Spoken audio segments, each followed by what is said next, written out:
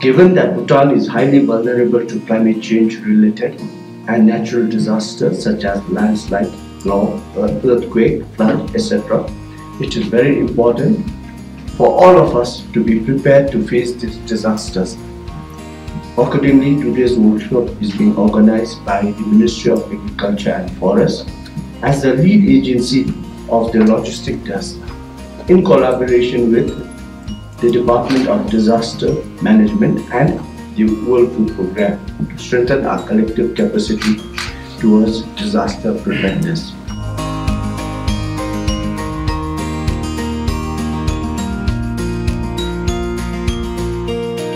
I am very pleased to welcome you to this 3-day workshop. Please take the opportunity to foster learning and collaboration amongst each other.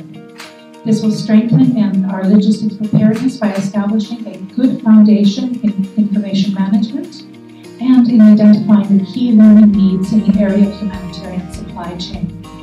Our collective efforts will contribute to the overall disaster readiness of Bhutan.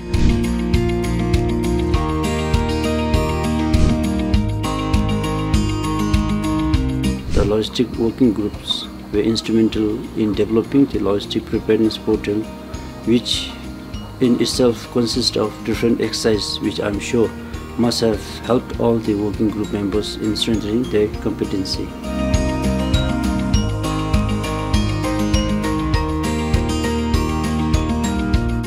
Logistic Preparedness Working Group has contributed in enhancement of disaster readiness through policy integration.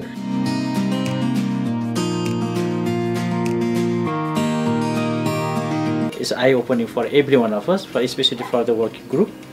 Then from there we started for our easy monitoring and everything. We made a 5 pathway so that it can be easily monitored in later stage.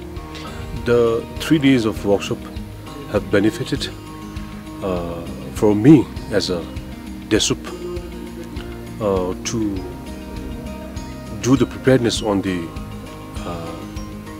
stocking of the essential items, and then to enhance to face any kind of disaster.